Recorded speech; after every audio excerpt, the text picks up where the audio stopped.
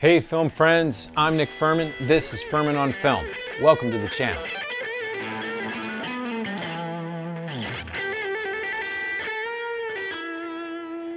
The most chaotic, foul-mouthed, and violent buddy flick the MCU has ever attempted. Deadpool and Wolverine are finally sharing the screen again. What happens when you mix a regenerating wise-ass with an indestructible grump? This movie is so meta, I'm half expecting Ryan Reynolds to pop up in this review any second now. But he's probably off saving his wife from the PR nightmare that is her tone-deaf response to anything serious in It Ends With Us. Ooh. Anyway, let's get to what happens when you let 5 writers loose with an R rating and a bottomless supply of chimichangas. This is Deadpool and Wolverine. Life is a mystery. Alright guys, listen. We've got to start here. Where are we with the MCU? Sigh. I feel dangerously close to a long rant coming on. You've been warned. Let's get big picture for a second. I think we can all agree that things since the conclusion of the Infinity Saga, what the comic lovers would call Phase 4, have been not so great overall. We've had a bunch of standalone flicks like Shang-Chi, Black Widow, even some from solid, well-known directors. Look at you, Sam Raimi. That in my opinion, all taken collectively, were various shades of multiversal vanilla, concluding with predictable giant CGI battles. It seemed like we'd lost the stakes that Thanos and the Infinity Stones had given us. And Kevin Feige? Well, that man was just trying to simply flood the market with as much content as possible. Enter Disney Plus shows that started out decent, looking at you, WandaVision and Loki, and eventually became so god-awful we didn't know what was going on. My goodness, Secret Invasion. Add to all of this that the next big bad was gonna be Kang the Conqueror, and then, yeah, I don't want to talk about him anymore. Game, set, match. There went our next big thing. So what happened? Disney scooped up Fox properties, cleared their slates, and decided they would only release one MCU film in the summer of 2024. Yeah, you heard that right. And here it is. Deadpool and Wolverine. So the question is, does this film save the dying MCU? Are we so back, baby? Well, the answer is maybe yes, and also kinda no. My guess is if you've seen and loved the other 2 Deadpool movies, you're gonna be just fine here. This flick is a Deadpool movie on speed, man. Though not cocaine, because we're not allowed to talk about that on screen. You thought you had seen a lot of the R-rated cursing and jokes before, a lot of the fourth wall breaking, meta commentary on the state of the world, asides, and general snideness of one Ryan Reynolds. Whoo, baby, this thing goes next level. Now we've got a picture making fun of other MCU movies for the first time. But not just that, now here's commentary on Marvel's tough times and the dire straits they've been in currently. You're joining up at a low point. You're required to see not only Logan and at least the first season of Loki and Deadpool 2. No, you need so much more insider info. Not just the movies themselves, but the Reddit boards and the stuff surrounding them. You need to know about the troubled multi-director production of Mahershala Ali's Blade remake, about Bennifer, the original casting of Channing Tatum in a planned Gambit standalone flick, the merging of separate properties,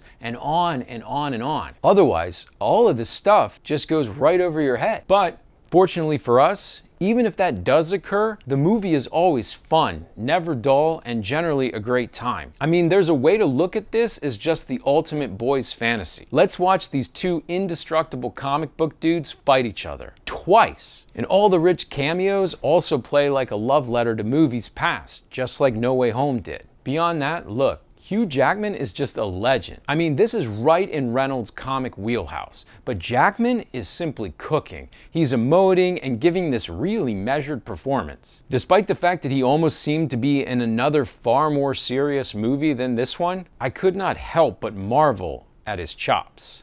See what I did there? Marvel and... That's good, dude. Marvel chops.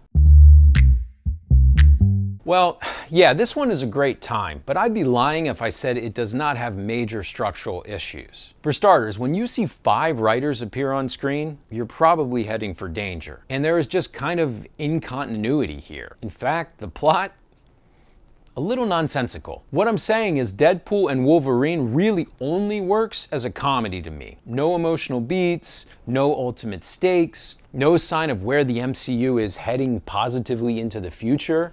You could say, oh, it never wanted to be this. But I would argue that Jackman's performance and the fact that the plot tries to be this human story about heroism and saving loyal friends says otherwise. It's just, Deadpool doesn't really do altruism. That's why we like him. And the world here is bigger than I think really works best for his character as well. What you need with Deadpool is a gritty, violent world that is small and uncomplicated, not another multiversal saga. I mean, sure, they make fun of and send up these stories pretty well in The Void, but then they use it later on in the most pointless scene of the entire movie. So many Deadpools. So even when we're sarcastically sending up the recent MCU canon, we're still massively expanding the Deadpool character in ways I didn't love. Beyond this, there are too many exposition dumps across this convoluted plot. And Deadpool and Wolverine suffers from a two-villain problem that kind of robs both of them of their ultimate power. Although Emma Corrin's fingers through the brain move is super dope. Of course, the other side of the super meta layered jokes is that they require a hefty amount of pre-existing information. As it works itself out, this seems to be a movie way more interested in the past of 20th Century Fox than in the future of the MCU. And finally, dude, The Void sucks visually. All of this shooting on the volume, it's the same problem that Quantumania has. You can have effective CGI inside of a sequence in the real world, but when you build the whole reality out of effects, it just doesn't work nearly as well. Let's film on location, guys. So, what do we conclude?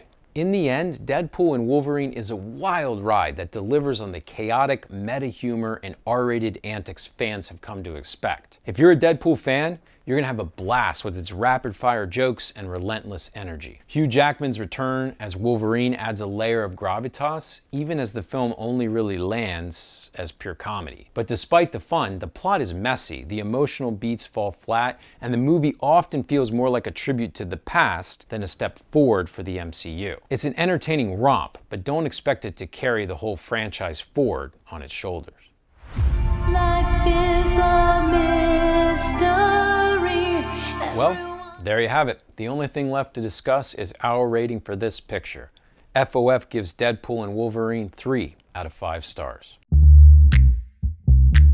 If you enjoyed this review, please let us know by giving us a thumbs up and subscribing to the channel. Also, don't forget to visit FurmanOnFilm.com for even more movie content. Thanks for watching.